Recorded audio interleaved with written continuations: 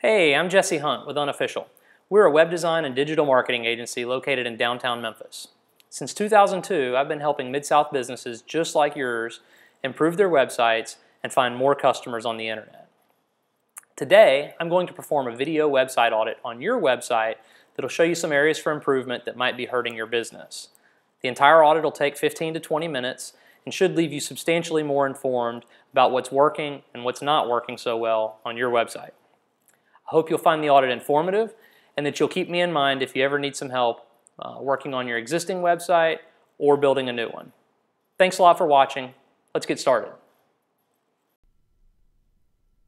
Hey Steve, so as you can see, we're here on the home page of your website, stevejasmin.com, and what I want to do is take a couple minutes, click through the pages on your website, make some observations and talk about what I'm seeing here, and then from there we'll click through, we'll look at some tools that Google provides us with and kind of get a feel for what Google thinks about your website. We'll look at a few search results and see how you're ranking in some of Google's search results. Then we'll come back to your website and look at a couple different utilities that I've got installed here on my computer to get a better feel for what's happening behind the scenes on your website. So when I land here on your website, the first thing I notice is this big picture of a kitchen. I'm assuming that you probably did the cabinets in this kitchen. Looks really nice. I think the big picture is really good there. My only suggestion for that might be that maybe this picture should rotate and show other pictures of work you've done, or maybe randomly change pictures every time somebody comes back to the home page, so it's a different picture each time. Something like that, just to show more samples of the work that you do. But overall, I think when I first land on the home page, the overall impression is nice. I think it looks good. The wood background here is a neat touch, given that you work with wood and that kind of thing. I would say I would encourage you to put your contact information in the header, so maybe find a spot up here in the top of the website where you could include your address and phone number information. I see that you've got it down here on top of this picture, but it doesn't really jump out at me in this spot right here, because it's mixed in with the rest of the text. You want to make it super easy for people to get in touch with you whenever they're ready to make contact. I see that you've got a contact form here on the left side of the page. I think that's good. Every website should. I like every website to have a contact form where people can get in touch with you whenever they're ready to talk business. I might encourage you to move that contact form, maybe to put maybe a small contact form horizontally at the bottom of this image or something, just so you don't have to scroll, because when we're here at the top of the page, I can't see that contact form. So if I just landed on your website and wanted to instantly make contact with you, I'd have to scroll down in order to get to that form. I think it might be better if it was up here where you didn't have to scroll. Beyond that, this content here, if I had to guess without actually physically counting the words, I would guess that this is probably about 75 words of text. I would encourage you to add more text to every page of your website. Google really likes websites that have lots of information on them, and so by adding more text to the pages, you'll increase the likelihood that you'll rank well in the Google search results. So definitely think you should have more text here. Maybe I would say shoot for somewhere in the 400 to 500 word range. And it doesn't necessarily mean you need one great big super long chunk of text. But add some text, have some horizontal kind of areas of pictures and things to break it up. Give people bite-sized chunks of 100 or 200 words, and put a couple different sections of text on the page. And I think you'll find that your search engine rankings will improve as a result of doing that. Next here, click on the About Us page. So this page, obviously you don't have the big header image, so on this page there's no pictures that tell me anything about your business. I would say either have a small header image at the top or something that kind of uses pictures to illustrate what you do, or either that or incorporate some pictures down here in the body area of the website somehow. But I think adding some pictures would liven this page up a little bit. Again, text, this one's got more text than the home page, but I think it could use more still, so I would recommend adding some additional text. I do like this over here on the right. You've got contact info, Woodwork Solutions. You've got your street address, phone number, fax number, email address. I think that's good. Let's go back to your home page. I didn't see that there. Yeah, you don't have your contact information on the home page. I would highly recommend that you add this contact information on your home page. Google really likes to see consistent name, address, and phone number information across every page of a website, and I'll talk more about that in just a minute. We'll come back to that. Here on your Contact Us page, you've got your address information and a contact form. I think that's pretty good. Again, I think you need some pictures here. Make this page lively. If somebody's getting ready to get in touch with you to hire you to do some carpentry or do some cabinet work, don't let them come to the Contact Us page and then change their mind because it's boring and they can't see any proof of your quality of work. Stay consistent. Give them pictures of nice work that you've done, pictures of different jobs. Show them what your capabilities are every step of the way. Contact Us, I'm sorry, services rather. This page definitely needs more information. Definitely needs pictures. If I'm coming to a page to read about your services, I want to see pictures that illustrate your capabilities. And here you are talking about interior and exterior doors and crown molding and baseboards and stairs, wall units, cabinets. I think you should have pictures of all of that kind of stuff. I'm going to take it a step further and say I really think you should have a page for each of your main services. And I'm not sure how you break that down. If you break that down so far as to do, you know, crown molding and baseboards as a page and doors as a page and stairs as a page, or if you keep it a little more simple than that and you just do carpentry and cabinetry or something like that. But the more pages you create, especially if you're creating pages that that are specific to service areas where the names of the pages and the verbiage that you use on the page, where those page names describe keywords that people would search for you in Google, that's going to help you to rank better in the Google search results. So adding more pages specific to your services will go a long way in your search engine rankings, I believe. All right, I'm going to click over now. Let's go to this tab. So this is a tool that Google provides for website developers. It's called the Mobile Friendly Test, and Google wants to see that your website's mobile friendly. They want to see that it's easy to use on iPads, iPhones, Android devices. And as you can see here, Google says, awesome, this page is mobile friendly. So that looks pretty good. I think that's okay.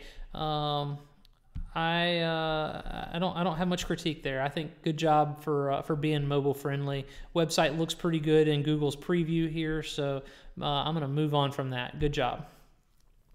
Next thing I did here, I just searched Woodwork Solutions Olive Branch MS. What I was trying to do is I was trying to get Google to give me results specific to your business, and that's exactly what they did. Specifically, I was hoping to see this listing over here in the right. So now if we come back to your home page, no, rather your About Us page, because that's where you had your name, address, and phone number. So I talked earlier about Google wants to see really consistent contact information across every page of your website.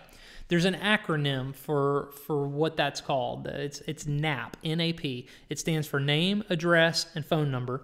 And Google wants to see that the contact information on your website for your name, address, and phone number matches up on every page of your site, and it then matches up with your Google local listing and your Google Plus page, and that also matches up with all the other websites on the internet that link back to you. So, or that mention you rather. So basically, the more consistent your contact information is across the internet, the more trustworthy you appear to Google. And the more trustworthy you appear to Google, the more traffic they'll send you. And obviously, the more traffic they send you, the more leads you get. And the more leads you get, the more sales you make, and the more return on investment you get from your website. So, so here on your About Us page, if we look here, it says Woodwork Solutions. So that's the name. The address, you show 155 Downing Street, number 12, Olive Branch, MS 38654. And then phone number 901-483-0886. Now let's come over here and look at how Google has your listing.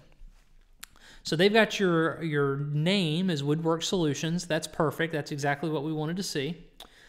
Your address, however, they just show Olive Branch MS. They don't show address information for your business. I think that's a misstep. I think you should really optimize this listing here to make sure that it includes your full address. That will help you to improve the likelihood that you show up in Google's local search results. Beyond that, it shows your hours are 8 to 5. Phone number 483-0886. Is that what we had over here? Yeah, so the phone number is accurate and consistent. So really, this listing is missing address information. That's the biggest thing. There are some other little things that we could do to improve this local listing here and make it more likely to show up in the search results, but the big one is getting your address information consistent. One other thing I noticed here, so I mentioned that your contact information should be consistent across the internet.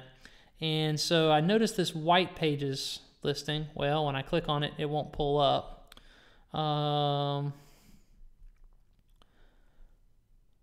Well, I'll try to illustrate what I was going to say anyway. Let's try one more, and if it doesn't work, then I'll just tell you what I was seeing. Okay, this worked. All right, so when I click on this, I come to the yellow pages, and here it's got Woodwork Solutions, so the name is consistent. If you look, though, 662-890-8954, that's not consistent with what's on your website. So ideally, you want to either include this 890 phone number on your website, or if this isn't an accurate phone number for you anymore, you really need to contact some of these websites and get them to update your information so that your phone number information is consistent across the internet. Now, that requires a fairly extensive amount of work to do that, but it can have a pretty profound effect on your local rankings. The other thing here is showing 7170 Fox Creek Drive in Olive Branch as opposed to this Downing Street. So your name, address, and phone number information definitely has some consistency problems that I think need to be addressed. If you want to learn more about how to do that, things that you could do to fix that, I'll be glad to give you some pointers if you want to give me a call. If you say, you know what, I just don't have time to deal with that, don't care to deal with it, I'm a carpenter and I want to do carpentry and I want somebody else to do my internet marketing, then give me a shout and I'll be glad to do it for you. So, moving on here, I did a couple searches in Google. Basically, I tried to put myself in the shoes of somebody that might be looking for your services. I said, okay, if I were looking for the services that Steve has to offer, what would I type into Google to find them? And so the first thing that came to mind was Memphis cabinets. If we look here in these local results, K&K custom cabinets, Kitchens Unlimited, and designer cabinets, so you're not showing up in these local results. As we talked about, these local results have a lot to do with your name, address, and phone number being consistent. Also has to do with having good reviews. So if you have lots of reviews on the internet, it can help you to rank better in these results. And then also some things that you can do on your website can improve your results here as well. So I'd love to chat with you about that if that's something you'd like to learn more about. Below that here we've got organic, what we call organic listings, so or free results. These results have a lot more to do with your website. How the website was built, do you have the right keywords in the right places the right number of times? Do people link to your website, and when they link to you, do they use your keywords as link text? How old is the website? As the website gets older, it becomes more trustworthy to Google. So things like that. As you can see, though, in this Memphis cabinet search, you're not showing up anywhere on the first page here of these search results. So I definitely think there's some room for improvement. Memphis is a big geographical area, has a lot of opportunity to find new business there, I would think. So I think that is something that you should probably focus on, is improving the search results to appear there in order to get more business. Here I searched Olive Branch cabinets. You see ProStone Kitchen and Bath, John Greer Cabinet Shop, and Surplus Warehouse all show up here in these local results. You're not showing up at all right now in the local results, so definitely some room for improvement there.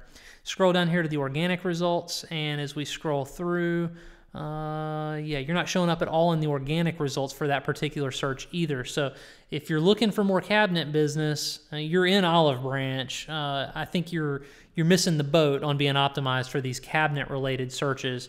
Definitely some things that could be done to help you get more business from Google in terms of people looking for cabinet work.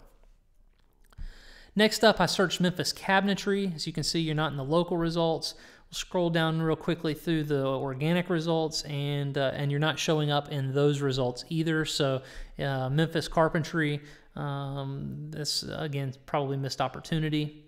Finally, I did olive branch carpentry, and on this one, you're showing up #1 here in the local results. So we finally found the magic keyword to get you to show up in the search results. I'd like to see you showing up more like this on all those other searches that we did.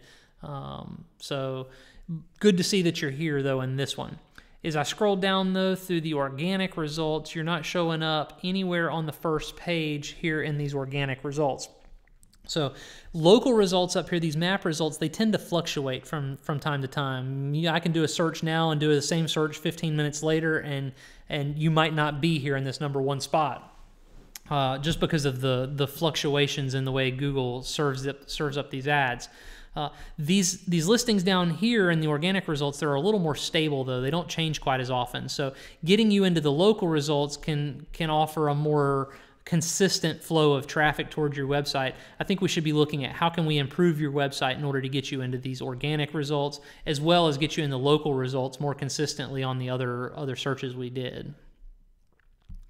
All right, coming back to your website, I'm gonna go back to your home page, and I've got this little utility over here on my computer. This is called the Google Tag Assistant. Basically, this scans your website, and it tells us real quickly if you have any Google tags installed. It does show that you have 1 tag installed, and it's luckily it is the tag that I was hoping to see here on your website. It's called Google Analytics. I'm curious to know if you even realized that you had Google Analytics installed, or if you ever look at your Google Analytics. Basically, Google Analytics scans your website or monitors your website and tracks how many visitors you've got coming to the website, what they're looking at while they're there, how did they get there? Did they come from Google? Did they come from Facebook? Did they come from the Better Business Bureau or wherever? And then what did they do once they were there? Did they click through to your contact page and fill out a contact form, or did they land on your home page and immediately bail without taking any action? So it's a really good tool to monitor your how well your website's working as a marketing tool and be able to track your return on investment. I'd encourage you to install it. It's free software. You just need somebody that understands a little bit about HTML in order to help you install it and configure it. But it provides really good data. So I apologize. You've already got it installed. I'm not sure what I'm thinking. You've already got it installed. If you're not monitoring it, start looking at it. It's good information. If you want somebody to walk you through it, give me a shout. I'll be glad to go through the data with you and explain what all you're looking at there. But apologize for the confusion there. I got tripped up and started acting like you didn't already have it installed, but it's already there, so you don't need help with that. Lastly here, this is one last utility I've got installed on my computer. It's called SEO Quake, and this is a page SEO audit, so page search engine optimization audit. Basically, it scans through the code of your website and tells us real quickly some of the things that have been done to try to improve your search engine rankings in the past, and breaks it out where it's real nice and easy to decipher here so I can explain it to you without having to dig through a bunch of code. First thing I want to look at is the title. And your title is Custom Woodwork and Carpentry Woodwork Solutions. So if we come back to your website, if you look right up here at the top of the browser, these tabs, that's where your browser will display your title tag, is in that tab. If we do a Google search, so let's do Woodwork Solutions, Olive Branch, Mississippi again. And if you look right here at the top of your listing, this is where Google displays your title tag. Now you can tell Google changed it a little bit. You've got Custom Woodwork and Carpentry Woodwork Solutions, and Google switched it around. They said Woodwork Solutions, Custom Woodwork and Carpentry. Here lately, Google seems to want the business name at the beginning of the title tag. I think your title tag's pretty good, except I really think you need to add some geographical terms to it. So I would make the title tag something more like Woodwork Solutions, Olive Branch Woodwork and Carpentry, or Memphis Woodwork and Carpentry, or something like that. By adding that geographical term to the title tag, you're going to improve the likelihood that you show up in the search engine results for it. Next here, meta description. Your meta description looks pretty good. I won't focus on that too much. Headings. It shows you're missing some of the headings here. Usually a heading on a website is a big bold section of text right above paragraph text. So like I would expect this, why choose Woodwork Solutions, to be a heading. If we come back over here and look at the headings you got, sure enough, why choose Woodwork Solutions, that's a heading. Unfortunately, they used an H2. I know that probably doesn't mean a whole lot, but headings come in 6 different varieties, from H1 to H6, with an H1 being the most important. And you should always have an H1 on a page before you have an H2 on a page. You don't have any H1s, but you've got 3 H2s. I would recommend adding some H1s to the website and including your keywords in them. That's going to help you to rank better in the search engine results for your keywords. So, and I would encourage you to use some geographical terms in those keywords as well. It looks like whoever built your website, they used some things like custom cabinets and carpentry work, which are good keywords, but they didn't use any geographical terms along with them. And I think it doesn't make a whole lot of sense to try to show up for your website for, say, carpentry work. In general, if somebody's in California, they're not a good prospect for you. We want to make you show up for people that are here in the Mid-South that are looking for carpentry work, or they're looking for new cabinets. So including your geographical terms throughout the website will help you to do better at that. Let's see, text. They say your text is pretty good. Text to HTML ratio. That must mean you don't have a whole lot of HTML on the website, but I definitely think you need more text. That's going to help you in the search engine results. Beyond that, everything else in this report looks pretty good, so I'll stop there with that. And I guess I'm going to wrap it up right here, Steve. I don't want to take too long, take up too much of your time, be overwhelming or anything like that, but I hope you found the information that I covered here to be informative and useful. My ultimate goal is to become a resource for you, to earn your trust and ultimately earn your business. I know you said you're working with some company out of California or somewhere. I want to be your local go-to website guy. So if you need somebody local to help make the changes that I've talked about here today, make some search engine optimization improvements to the website, give the website an overall facelift, or whatever you're wanting to do with your website, I want to be the guy to help you do it. So I'm going to package this video up and shoot it over to you here in a few minutes by email, and then I'll follow up with you in a couple days to make sure you got the email, see if you had any questions, see if there's anything that I can help you out with. So I appreciate you taking the time to watch the video, and I look forward to talking to you real soon. Have a great day. Bye-bye.